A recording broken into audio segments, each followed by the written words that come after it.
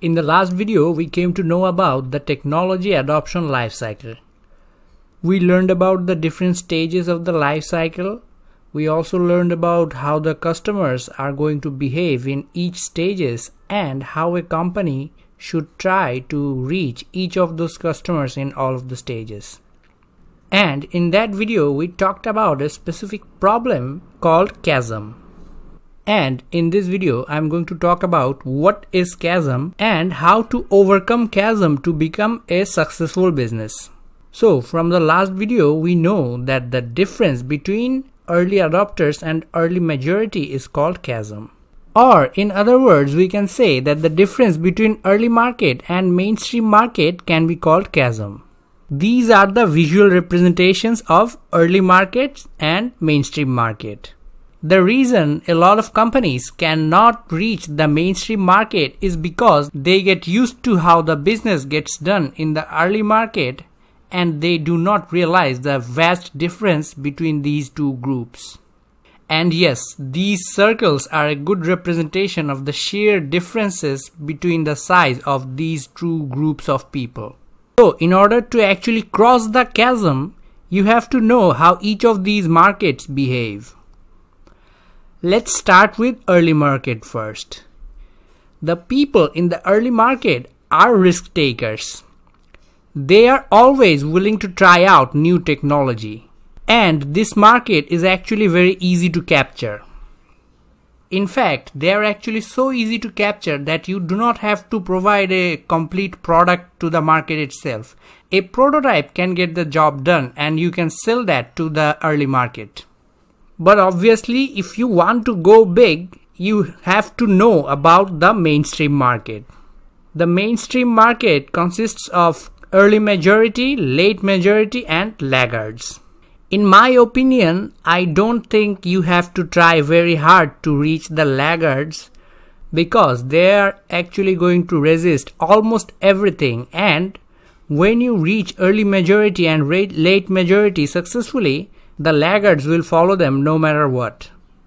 The mainstream market always seeks reference before buying a product. They want to know what they are buying is actually good or not. And they will not tolerate any unfinished product or prototype. They require finished products. Now we're going to get to know how to actually cross the chasm to reach the mainstream market. First of all, you have to have a completed product in your hand. As I have already said, no prototypes will be accepted by the mainstream market.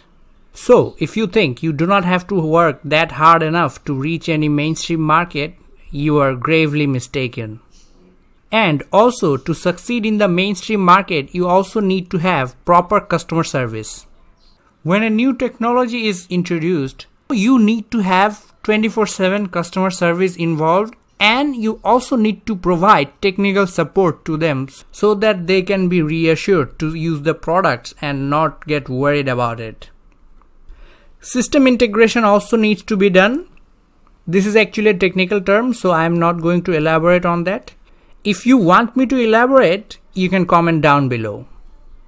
And the next way you can actually cross the chasm is through market segmentation. The mass market is always going to be skeptical about your new technological product or service at first. So, in order to solve that problem, you need to target a niche market and fulfill their needs properly. If you are successful in fulfilling the needs in a small market, they are going to provide references to a large number of people. You already know that the mainstream market is going to always look for references before buying any new product or service. And that is how you can capture the mainstream market. And in order to cross the chasm, you also need to think about partnerships. A partnership is going to provide you with association and help. If your partner is well known in the market, the mainstream customers are going to associate the success of your partner to your product and they are going to buy from you. And obviously, partnership is going to help you a lot to provide a completely finished product to the market. And when you are trying to enter a market with a new product or service with a completely new technology, you are going to have to think about your competition first. Obviously, there is going to be competition. You can think about it this way. If there is no competition, it would mean that no one is providing the product or service. It can also mean that no one actually wants that product or service. So there is no market for it. Now, when you are innovating with a new technology and providing a new product or service to the people, you are solving a problem that customers already have. You are trying to enter a market that already has some established businesses that are already solving that specific problem for the customers. What you are trying to do is to enter the market and solve the problem for the customers in a better way and in an advanced way. That way, you are going to completely outshine your competitors. The main goal for you should be to perform so well that you are going to outshine all of the competitors and people are not going to be able to think of the old way of solving the problem. So, with the things I have talked in this video, you can expect a new video about blue ocean and red ocean strategy in the future. I am not going to promise when it is going to happen, but it will happen. And now I hope you understand how you are going to be able to cross the chasm when you try to invent a new technology to solve the problems of a market. You can comment below on what topic do you want me to do a video next. But for now, this is it for this topic. Thank you all for watching. And leave a like if you learned something from the video. And do not forget to subscribe to this channel to get future notifications whenever I upload. But now this is time for bonus content. For bonus today, keeping in line with the previous video, I am going to talk about the names of the 12 months of the year in Spanish. Here we go. First, you have enero for January. Then febrero. Then marzo. Then abril. Not abril, abril. Then mayo. Not mayo, mayo.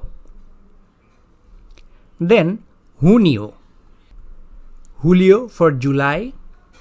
Then agosto. Not agosto or agosto. Agosto for August.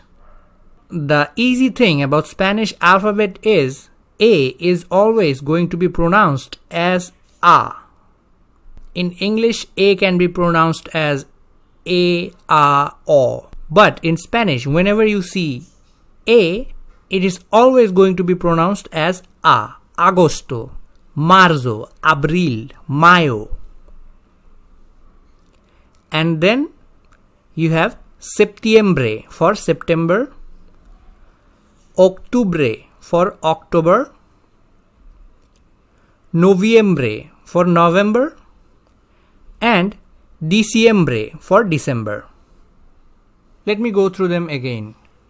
Enero, febrero, marzo, abril, mayo, junio, julio, agosto, septiembre, octubre, noviembre, diciembre. And that was the official end for this video. Thank you all for watching. I hope you learned something new today.